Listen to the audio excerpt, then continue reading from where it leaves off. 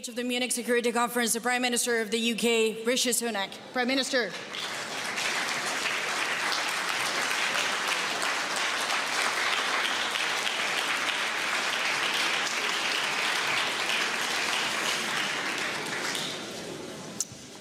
The United Kingdom will always be on the side of freedom, democracy, and the rule of law.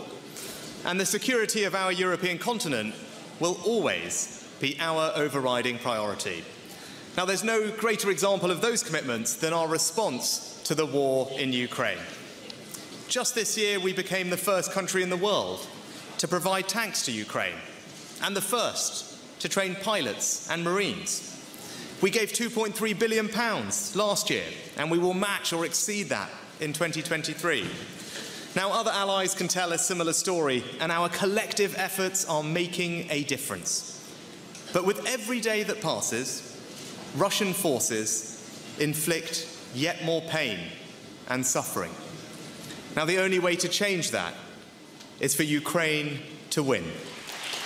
So, we need a military strategy for Ukraine to gain a decisive advantage on the battlefield, to win the war, and a political strategy to win the peace. To win the war, Ukraine needs more artillery, armoured vehicles, and air defence. So now is the moment to double down on our military support. When Putin started this war, he gambled that our resolve would falter. Even now, he is betting that we will lose our nerve. But we proved him wrong then, and we will prove him wrong now. Together, we're delivering as much equipment in the next few months as in the whole of 2022. And together, we must help Ukraine to shield its cities from Russian bombs and Iranian drones. And that's why the United Kingdom will be the first country to provide Ukraine with longer-range weapons. And it's why we're working with our allies to give Ukraine the most advanced air defence systems and build the air force they need to defend their nation. Now, of course, the United Kingdom stands ready to help any country provide planes that Ukraine can use today. But we must also train Ukrainian pilots to use the most advanced jets, and that's exactly what Britain is doing, so that Ukraine has the capability to defend its security for the long term.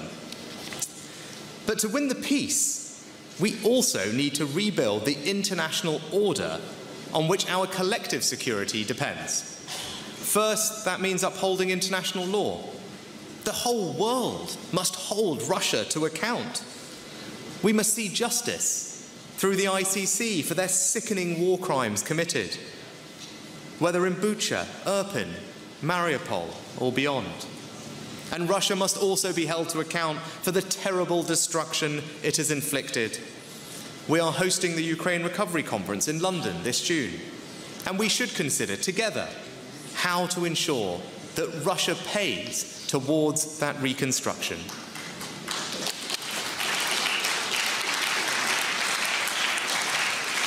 Now, second, the treaties and agreements of the post-Cold War era have failed Ukraine. So we need a new framework for its long-term security. From human rights to reckless nuclear threats, from Georgia to Moldova, Russia has committed violation after violation against countries outside the collective security of NATO. And the international community's response has not been strong enough. As Jens Stoltenberg has said, Ukraine will become a member of NATO, but until that happens, we need to do more to bolster Ukraine's long-term security. We must give them the advanced NATO standard capabilities that they need for the future, and we must demonstrate that we'll remain by their side, willing and able to help them defend their country again and again. Ukraine needs and deserves assurances of that support. So ahead of the NATO summit in Vilnius, we will bring together our friends and allies to begin building those long-term assurances. And our aim should be to forge a new charter in Vilnius to help protect Ukraine from future Russian aggression. Now let me conclude with one final thought. What's at stake in this war is even greater than the security and sovereignty of one nation. It's about the security and sovereignty of every nation. Because Russia's invasion, its abhorrent war crimes and irresponsible nuclear rhetoric are symptomatic of a broader threat to everything we believe in.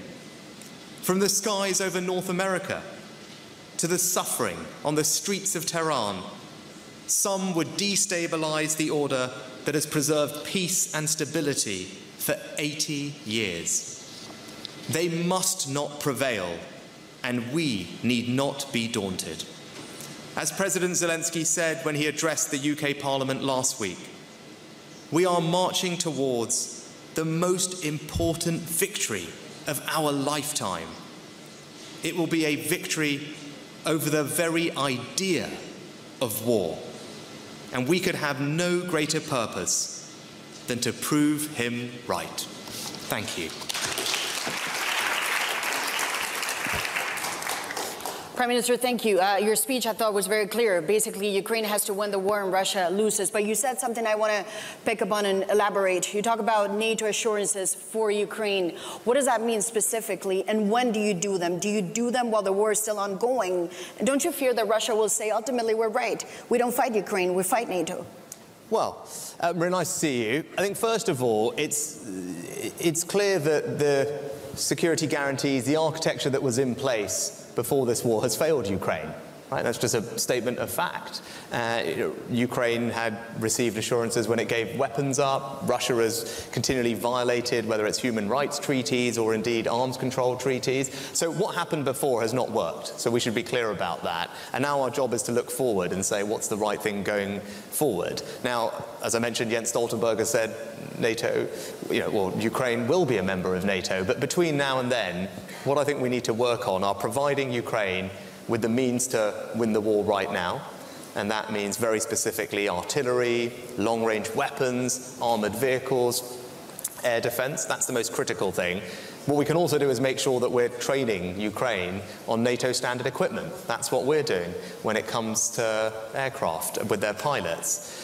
But I think what we do need to do is think about the future of how we protect Ukraine's security. And we need to have that conversation with our allies and talk about the longer-term provision of supporting Ukraine. And that's the conversation that I think we should start having, because the Vilnius summit is a good place to conclude that. So this year, so the assurances would come this year. I wonder, there has been a lot of debate. You talked about the fighter jets. There has been a lot of debate here about the ammunition, the risk that they may not have enough ammunition, but also the long-range missiles. There's concern that perhaps one of the targets would be Crimea. Under your watch as UK Prime Minister, would you approve of long-range missiles that could hit Crimea? I think the most important thing here to recognise is, it actually starts with NATO. What is NATO is a defensive alliance, right?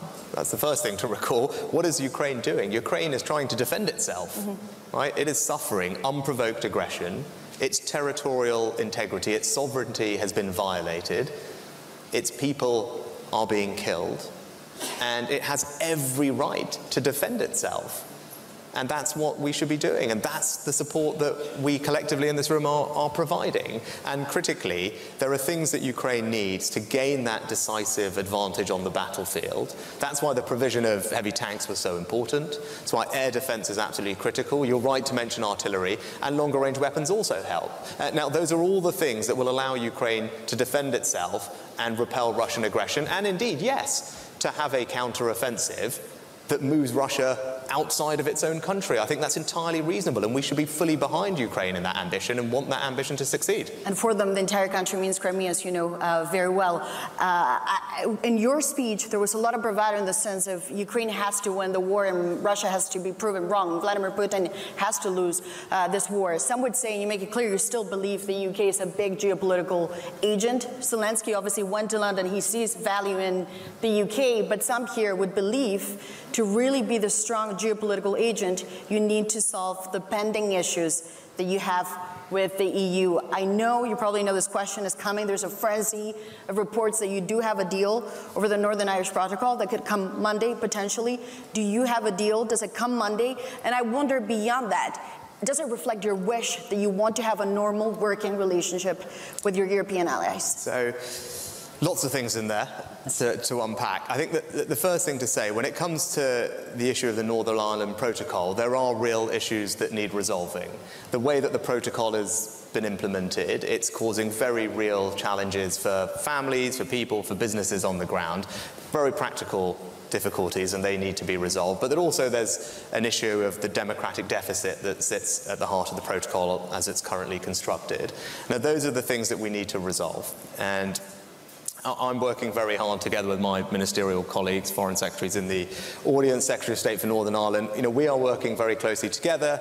We're engaging in those conversations with the European Union. Next week, potentially? All the time, and we have been for a while. But what I'd say is there is still work to do.